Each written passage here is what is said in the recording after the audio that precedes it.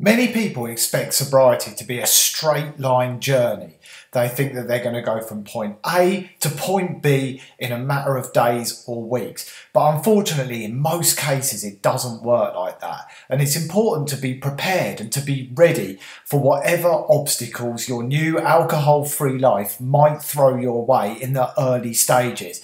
And the reality is that it tends to be more of a squiggly line journey with an upwards momentum. Some people find that they take a few steps forward followed by a few steps back, and that might be that they have a slip up or a setback along the way, and that enables them to learn what they need to change in order to stop it from ever happening again.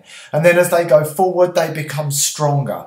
It's important to have that open-minded approach, to know that very few people are able to stop drinking at the very first attempt and never look back. Spontaneous sobriety is rare. It's far more realistic to expect that squiggly upwards curve and to know that there probably will be some obstacles, and they could come in the form of disrupted sleep, which can cause us to feel irritable and snappy and think that alcohol is the only solution. And for some people it can be too much, and they need to take the time to find out how to get to a place of peaceful sleep as quickly as possible. That might be through taking supplements like melatonin, for example. And other people find that their mood doesn't stabilise as quickly as they'd hoped, and they feel emotionally fragile for several days or even weeks after they stop drinking. And again, alcohol can call us. We can think that it's the only way to end those uncomfortable feelings. This is all part of that squiggly line journey that I share.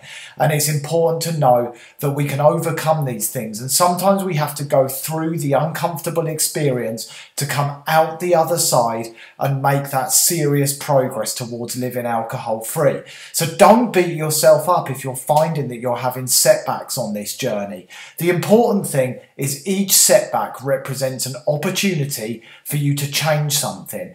Each time that you have a slip up and you drink after you've decided to quit, ask yourself what you can change so that it never happens again. Over time, you end up polishing that rough diamond that is you. You become a smooth, shiny diamond that glistens in the sunlight because you've taken those steps. You've learned from every single setback and you've put things in place so they can't happen again. If you find a particular location, situation or some kind of behaviour or even a person is causing you to become triggered and want to drink alcohol, then you know definitely after a setback that it's time to put some kind of boundary in place or time to make a change so that it never happens again. But don't just accept a setback or a slip up and then do nothing about it, or you're sure to have another one. Instead, take a look at it once the dust has settled and ask yourself with a sense of curiosity what you can change so that it never happens again. If you do that every time there's a setback, then before long you'll find that nothing is going to catch you off guard and you are absolutely set for success in your own sobriety. I hope that helps. It's just a short video, but it's something that a lot of people miss, and they beat themselves up and call themselves a failure because they can't get it the first, second or third time.